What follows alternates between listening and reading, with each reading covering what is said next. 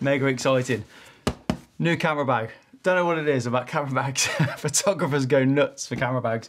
Shimoda X50 kit. So yeah, let's get into it. Stuff sack. Cool, little bags, stuff sacks. Too exciting. Thank you Clifton Cameras in Bristol that sent me this. So once I gave them a small mortgage to pay for it. It didn't. This might be the only video of this bag that you have seen that isn't for free.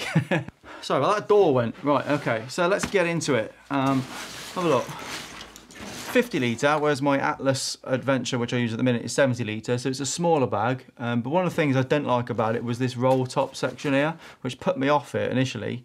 When it was like on Kickstarter, but because that would catch on things, I thought if you're going through trees or woodland and waterfalls, tripods and everything catch on branches anyway. This is going to be a nightmare.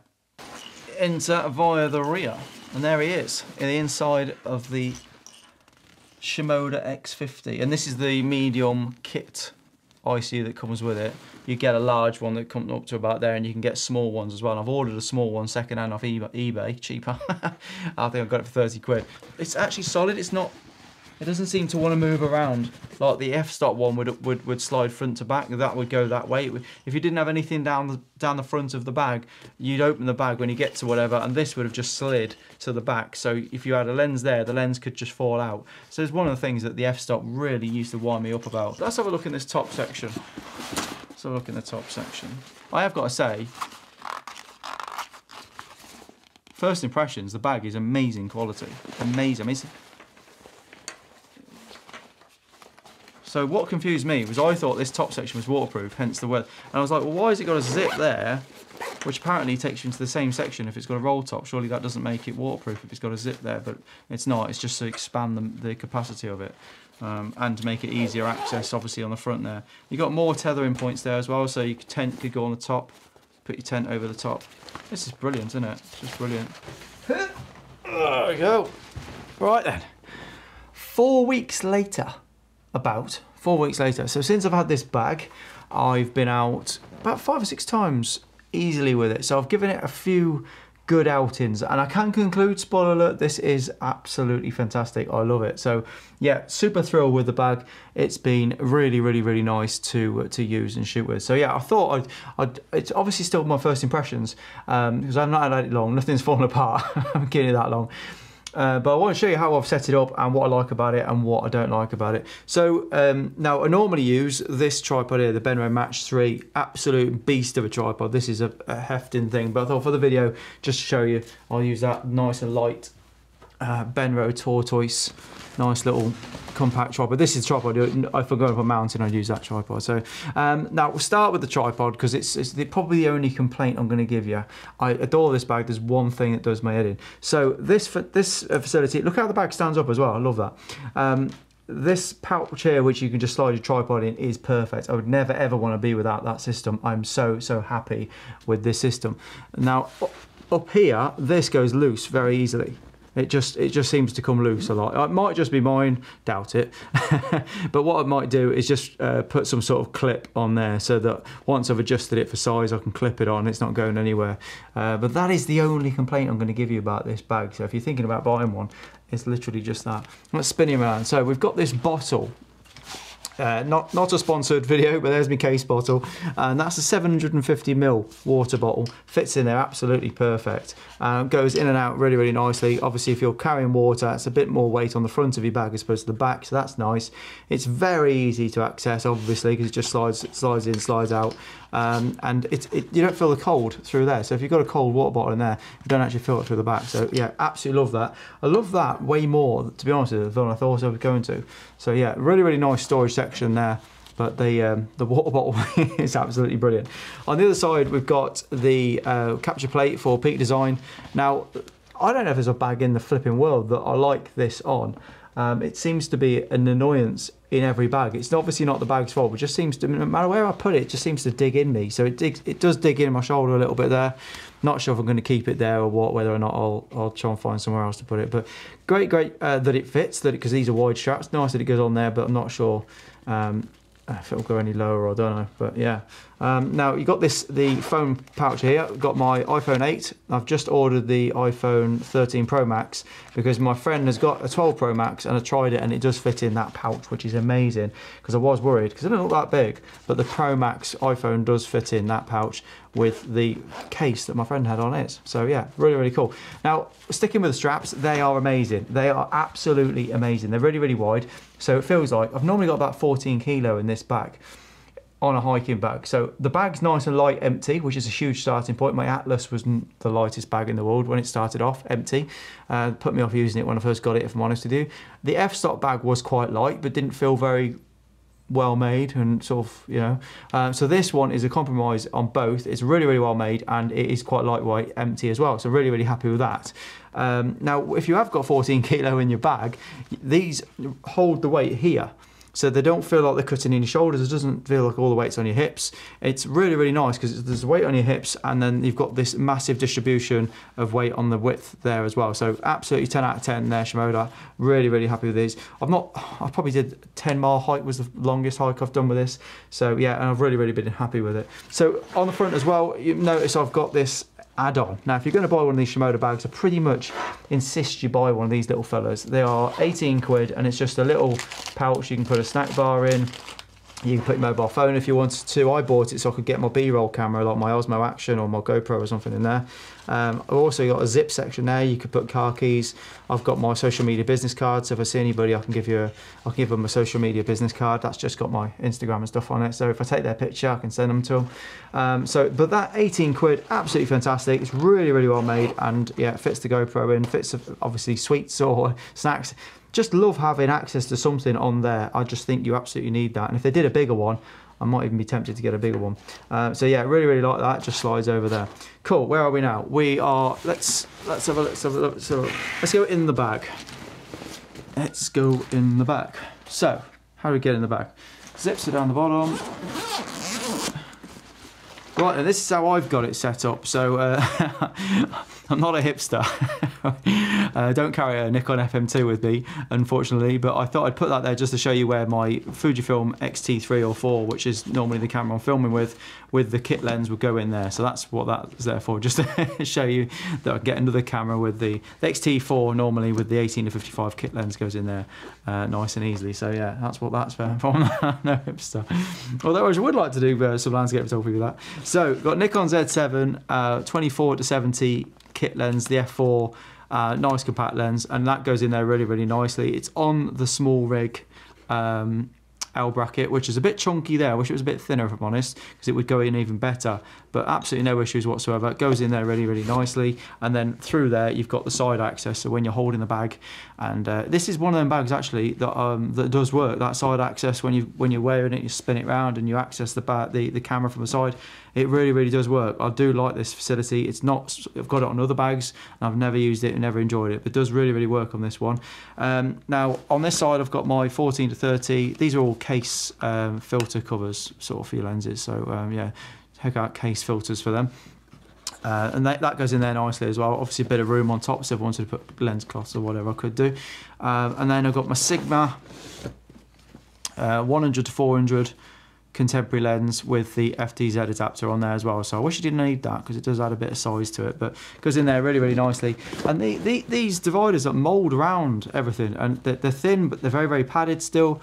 It's very, very secure. I just don't think that, I don't think you can improve the actual core unit. I think is absolutely perfect. It's got loads of bend.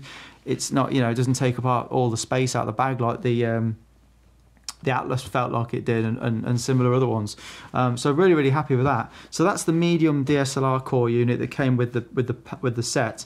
In the middle, I've got the small one up here, but in the middle between the two, I've got this tiny little see-through Kathmandu zip pouch, which I'll keep my filter stuff in there. So I've got a couple of filters, polarizer, grads, that sort of thing, K9 from case filter holder, remote release, couple of wipes, that sort of thing. So anything to do with filters is in there, and look how thin that is. Really, really like that. So, and obviously I've got business cards on all my covers as well. So keep that in there. It makes it nice and accessible. And then obviously, if I need filters, I just grab that entire pouch and everything's there. So all my cameras have got the Peak Design anchors on them. So this is a Peak Design leash strap don't know, whatever it's called. Really nice. I've got the thicker one. I've got a thin one for street photography, a thicker one because obviously the bigger body, the bigger lens. So if you're climbing over rocks, you want to make sure that your camera's not going to fall in the soup, don't you? So pull that down then, and we've got, this is good because I can get the remote control. This is the DJI remote control. I think these are a bit big. I wish they were smaller. But that fits in there really, really nicely. And in my dry bag, my Mavic Air 2S drone, which is absolutely phenomenal. I'm going to do a video on this. I absolutely love this thing. I'm really, really happy with it. So keep it in a dry bag because if I'm photographing waterfalls or if I'm near the sea or something, because sometimes I just need to put stuff down on wet areas, wet grounds. And on one occasion recently, I was out with this bag.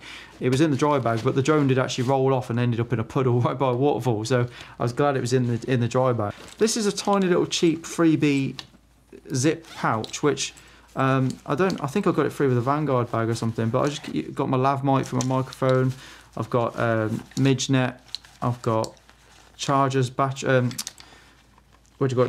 lead, iPhone cable. I've got paracetamols, that sort of stuff. You know, that sort of things you hope you don't really need and whatnot. Never go anywhere without a Midgenet though. The other thing we've got in here is the I don't know where the back's gone for that. Oh, there it is.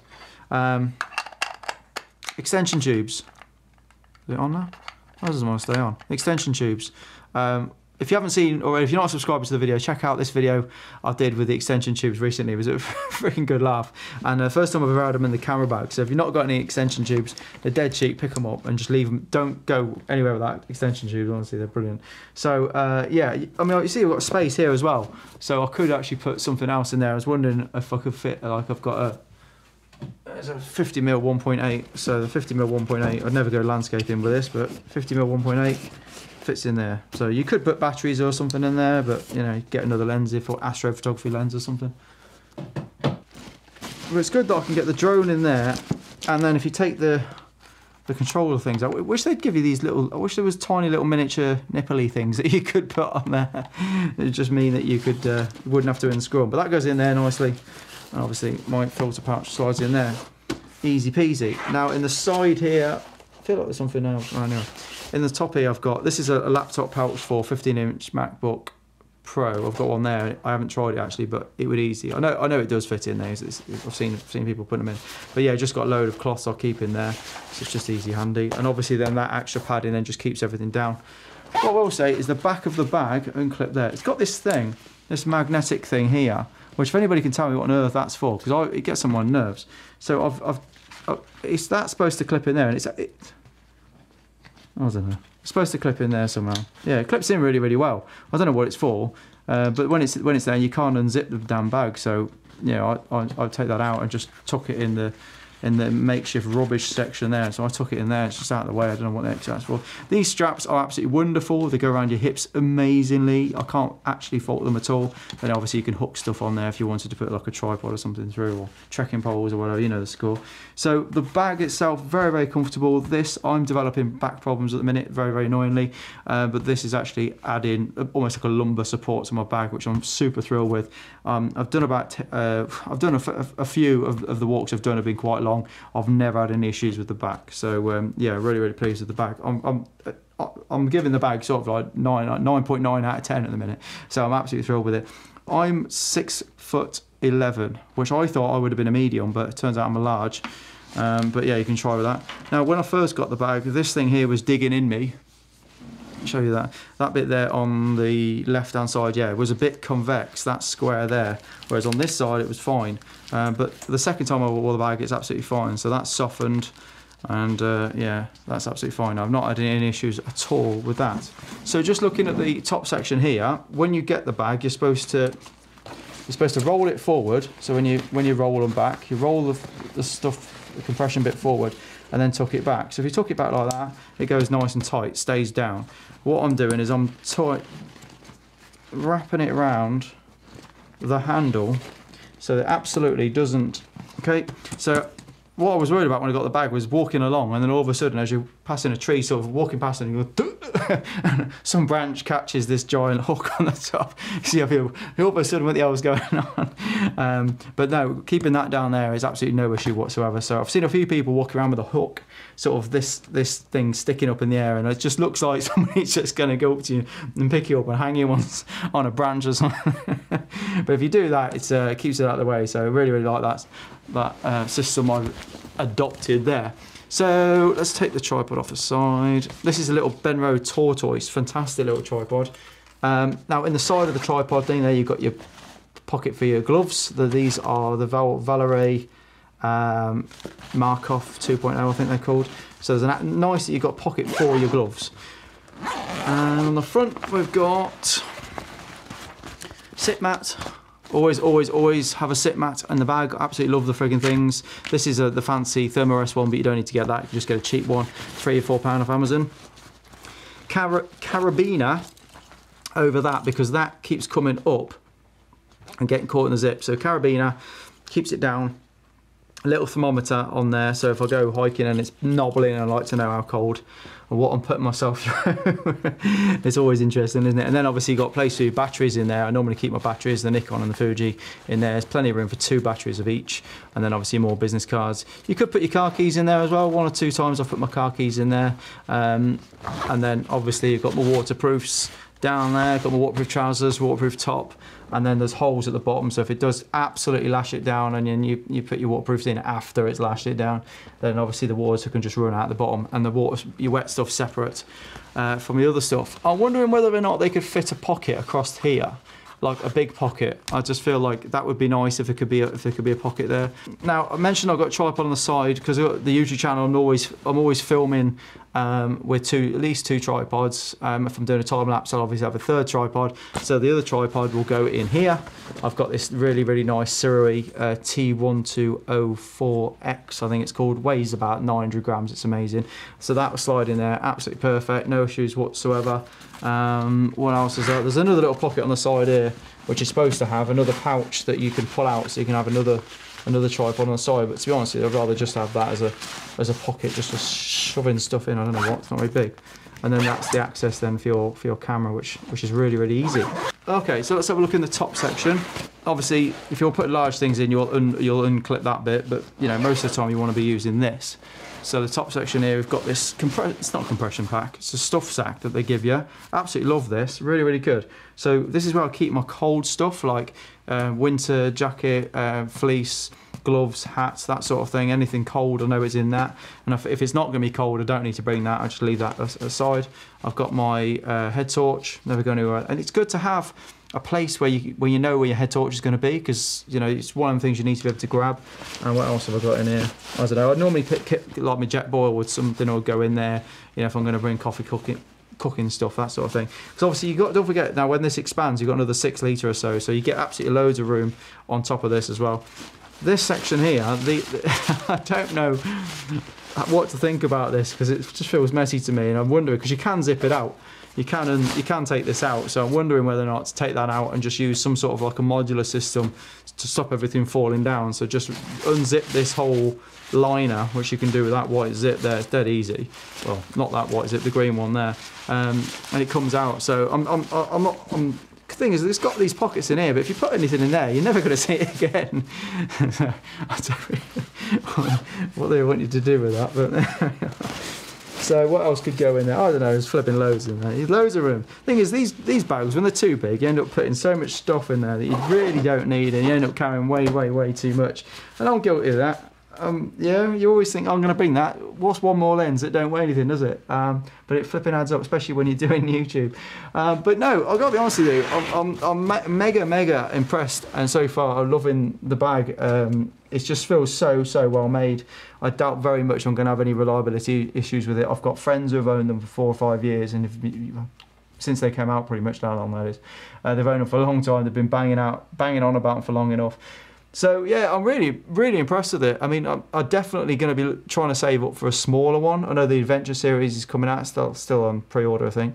And I'd love something that's about 25-30 litre. So something that you can't overfill, that's just uses the same sort of ecosystem, the same way of you know, even the same ICU setup, that sort of thing, the same everything, carryability, just a smaller version. I think I've really liked something around about the 25-30 litre, just to go on a small height with, so you can't fill up, you're not taking a stupid big bag. Yeah, I'm thrilled with it. So I'm really impressed with the weight of it. Empty, it's really light. When you've loaded it up, it distributes the weight fantastic. It's very comfortable. Yeah. So I'll leave it there. And I love this little thing. I'm thrilled with this. I love little pockets. Well, it's a big pocket. I love things like that. But and the way that you can, I mean, I could clip the tent on the bottom if I wanted to. I'd do a little mini camp if I wanted to. So it's expandable. So anyway, if you want to see me using this friggin' thing as opposed to just talking about it, hit the subscribe button. Let me know if you're thinking. I'd love to be able to say, you know, retrospectively now, if Shimoda reach out to seeing this video and they say, oh, here's a discount code to put in the comments for your viewers, but they haven't, so I can't. But if they do, and check out the description, see if there's by the time you're watching this, maybe Shimoda have seen it and give me some sort of incentive for you. They didn't give me a bugger, that's for sure. Anyway, I'll leave it there. So if you want to see me actually using the damn thing, hit the subscribe button, and I'll see you in a video shortly. Thanks for watching, guys. Take care.